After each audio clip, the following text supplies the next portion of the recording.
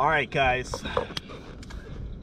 it's pretty much coming to my favorite time of year to throw big weight baits. Okay, basically my favorite time to throw them is during the post spawn, when the females are done spawning, they're feeding up, trying to get healthy before they move out to their summer haunts. You know, I throw big weight baits for them. So, you know, big weight baits aren't really a good tournament bait, because not every day you're going to catch them, and every day doing archer you need to catch a limit of fish. So it's great for a kicker bite. It's very rare that I will get 5 bites, although I've actually got 19 in a day before with this guy, the Woodrow Rat. But days like that are far and few between, so keep that in mind. It's not a bait that I recommend just going down the bank throwing.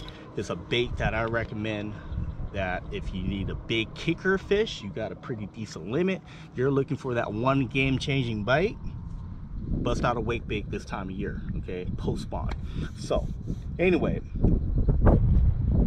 the tip that I want to share with you, and what I see a lot of guys do wrong, myself included, my first few years of trying to throw a weight bait has been very unsuccessful. Actually, I didn't catch anything for a few years with it, and my first weight bait was actually a 316. Didn't catch anything with it. So wasn't until I was a co-angler and I drew Bobby Barrett out of the California Delta, and I saw how he was throwing the weight bait, and you know, I figured it out pretty quick why he was getting the bites on the weight bait. It was a big ugly thing, never seen anybody throw something like that. And you know, when he threw it out there, he just crept that thing on top, just barely moving it. Okay, so not to say you can't catch a fish reeling it fast. I think you can.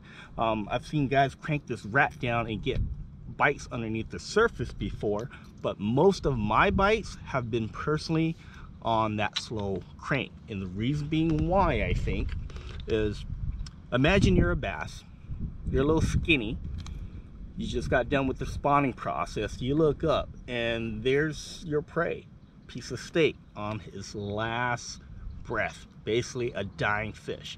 Remember, a bass is a predator, okay? He's gonna want to take advantage of an easy meal when one is presented. So he's looking up, there's a rat, barely moving, okay? I'm talking about creeping on the surface.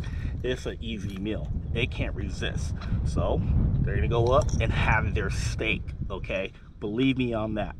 If you have a big weight bait, okay, and it doesn't have to be an expensive fancy one like this Woodrow. I've caught plenty of fish on the Spro BBZ1 6-inch floating model, but every one of my bites have been on a really slow creeping retrieve. So it's a big fish that busted right there. I'm gonna try to catch him in a little bit, but anyway,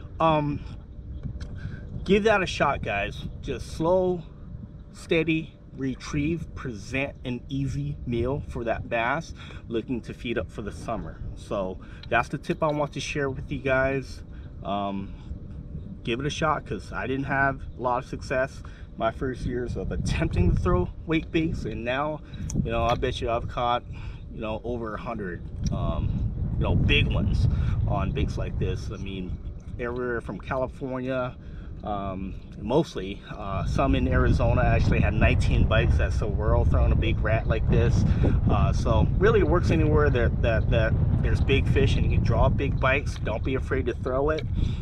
You'll be surprised. I've caught 1.5-pounders on this before. Actually, I was throwing a California Delta and I caught a 12-incher on it, and I actually had to weigh him in because I didn't know any better. I was swinging for the fence all day, and that's when I found out that this is not a very good tournament bait to catch your limit, but it's a very good bait to catch your kicker fish. So anyway, hopefully those tips will help you with your weight baits. But anyway, if you guys have any questions, comment below and I'll try to get to them as soon as I can and help answer any questions that I can answer. So anyway, thanks for watching. I'll catch you guys on the next one.